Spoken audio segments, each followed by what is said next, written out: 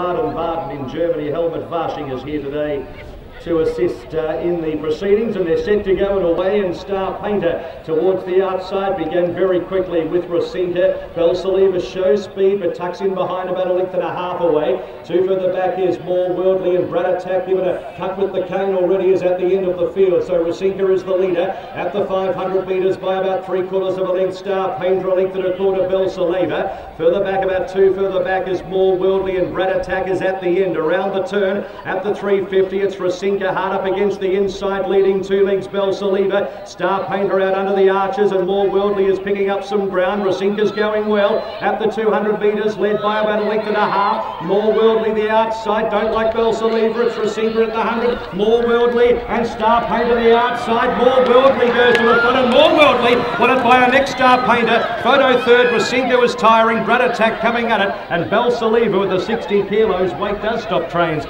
is at the end of the field in the Handicap.